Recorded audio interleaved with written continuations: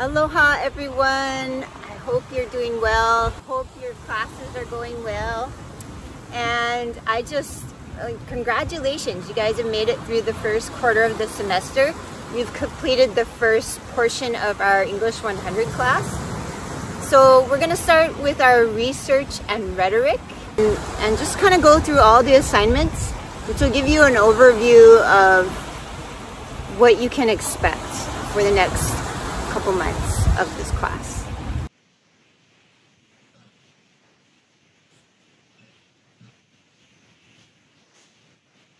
Okay, so if you made it this far, you should have turned in your personal website.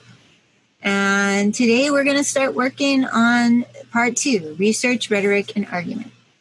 This will be a more extensive portion of the course. This will be kind of intense, but at the end of it, it will really simmer down and you don't have a final for this class. So really just, if you can just hunker down for the next 6 weeks and get this done, you're kind of smooth sailing after that. So the first thing you'll do is you will pick your topic. So this week, you're going to need to create a research question. You'll want to go check out this source from the library here. It has a variety of topics and how you're going to narrow that topic. So you wouldn't want to have a topic like diet or nutrition. That's way too broad. This is a 2,000-word paper. So, you wouldn't even want something like vegetarianism. Was how does a vegetarian diet maintain adequate nutrition? I would say that's still probably too broad. So what is it exactly? What type of nutrition? I had somebody do like children, infants to them. So make sure to review that. Think about your topic. It might be the topic you're using for your blog. It could be something else. And you can see how this publication review will help you to pick your topic. So you will go in here and you're going to pick 3 publications that you enjoy reading. And you're going to read an article in each of them. And you can just skim through the article, and then you're just going to talk a little bit about it.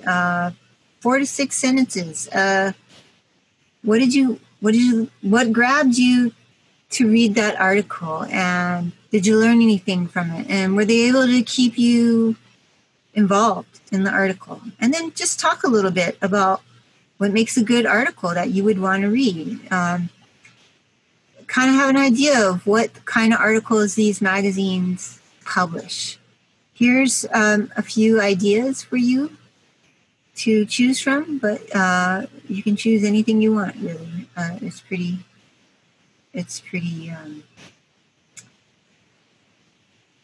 up to you. So let's go to the minor assignments. So you'll see how this really works. So that daily assignment is setting you up for your op-ed pitch. So you go in here, you read the full description. Again, you need to follow these prompts. You're going to read a little bit about what an op-ed is and, how to form a good op-ed. So go in there and read that. Enjoy that, You might have fun. You might be able to publish this op-ed that you write. So that's the pitch. And so you can see how you use that daily assignment. That leads us into this pitch. And then your next assignment will be the annotated bib. They're all worth 5 points. The annotated bib, you'll go in here. This is going to be a PDF. Why? Because you need to use academic formatting for the PDF. That will be in your daily assignments, going over, academic formatting, going over what an annotated bib is. But there's, this is 350 to 500 words. It may take you more than that You can always write more words, but you have to meet the minimum requirement for the word count of this class. You have to meet the 5,000 word requirement.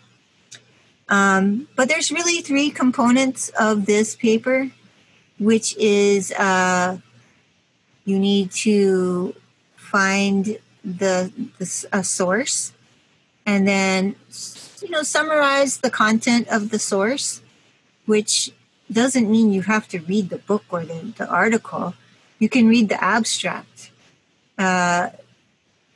Just get an idea of what's in there.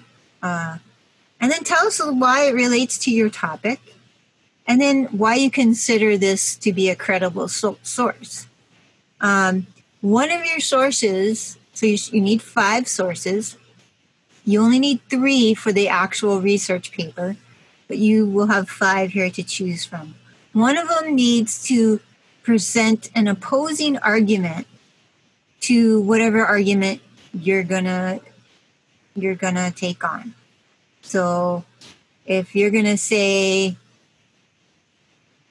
you're gonna argue for one side of an argument, you need to show us the opposition, and you need to actually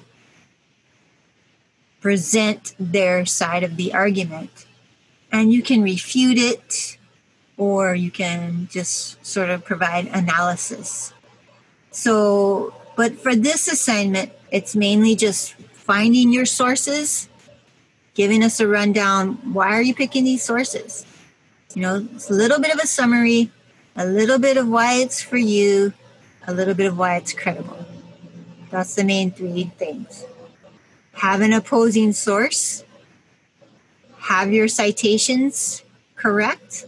So, I suggest using that sample paper in your assignments. Look at the sample paper. Make sure it's lining up. Read through some of those sources.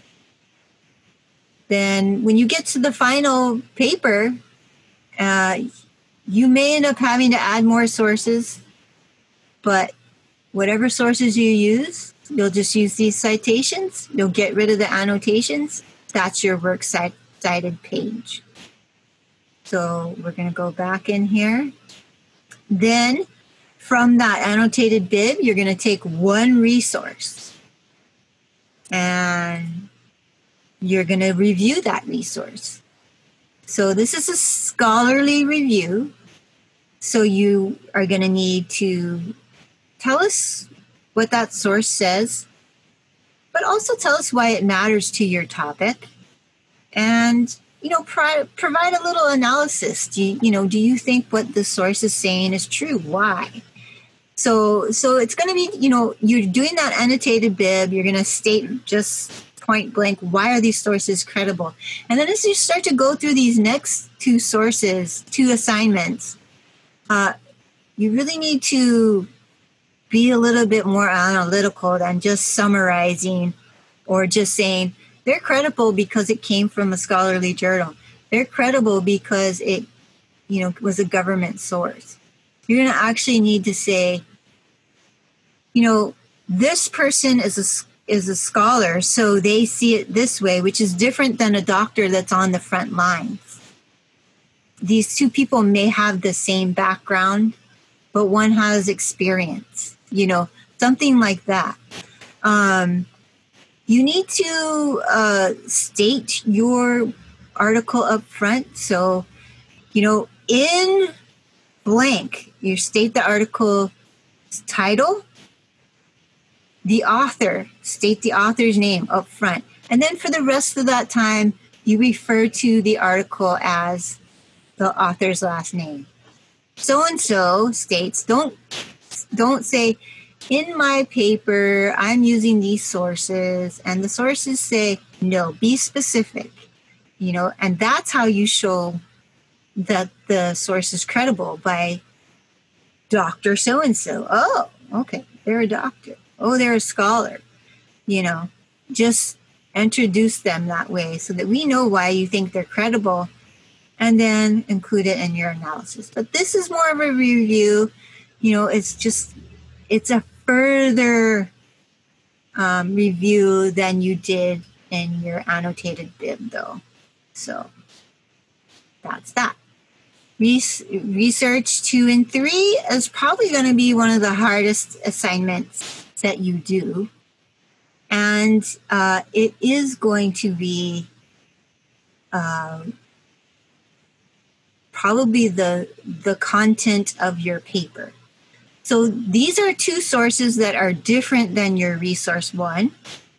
And they should be the two sources that have different views about your issue. You should be able to form a rebuttal.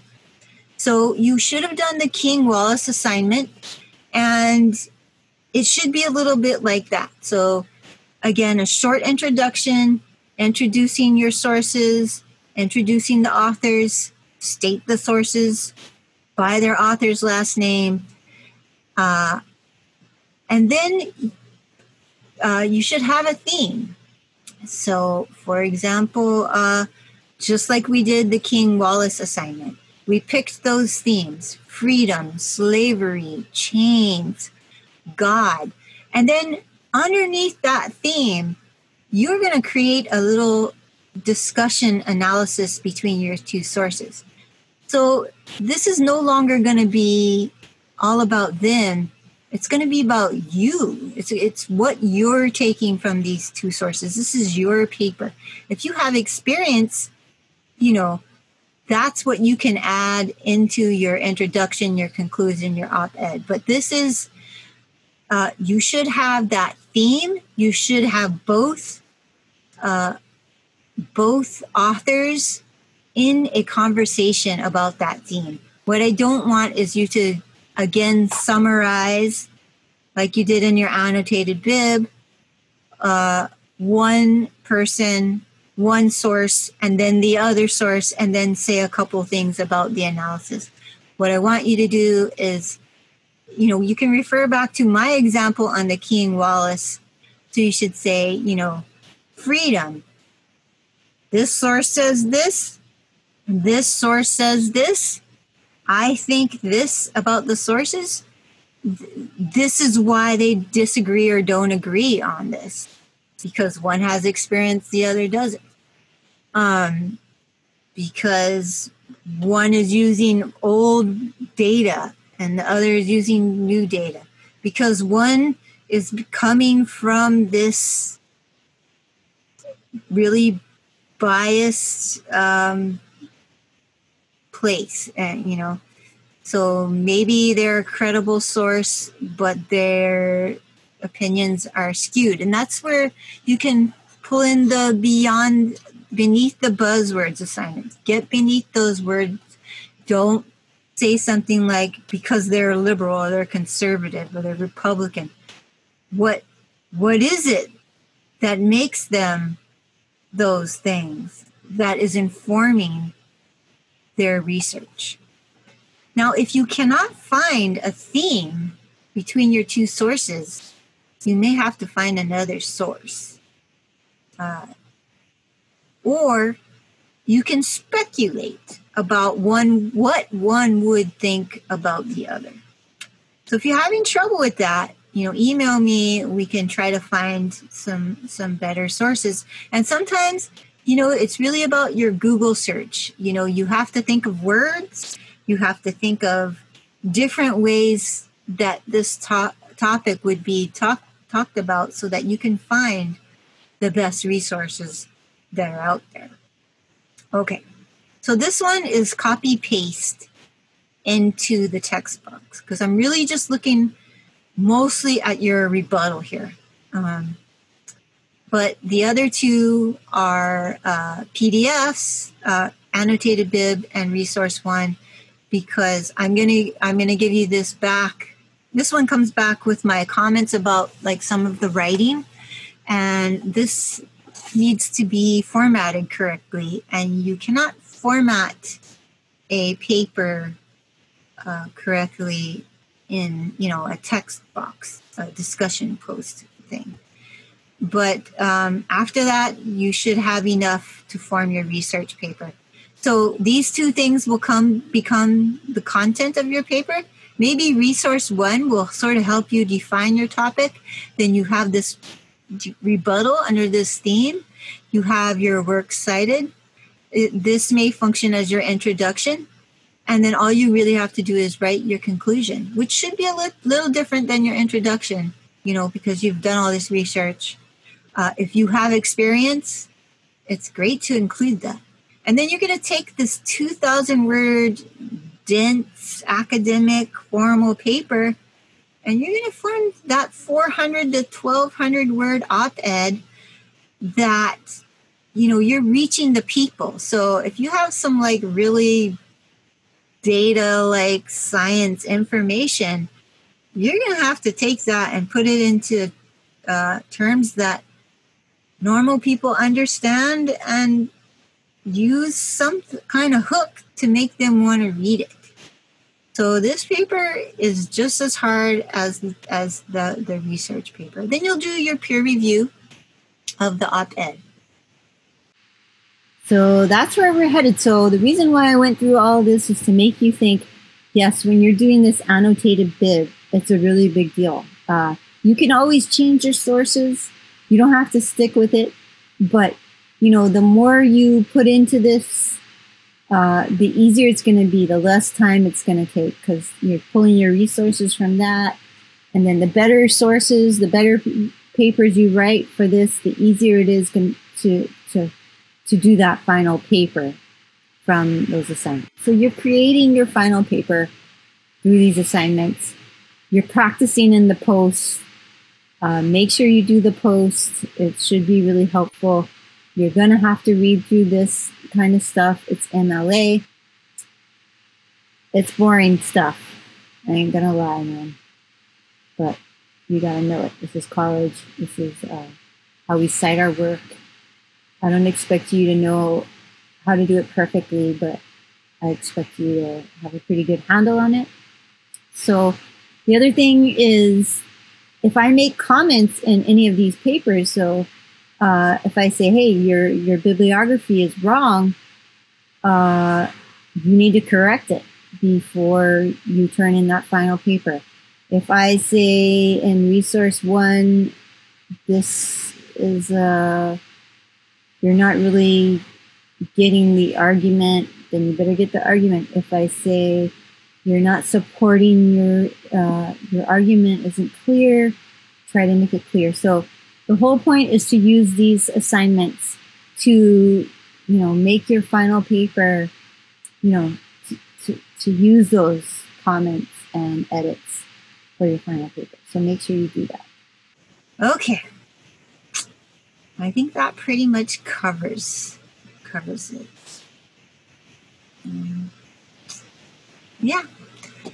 So if you guys have any questions, just shoot me an email. Okay. Bye for now. Okay. Aloha.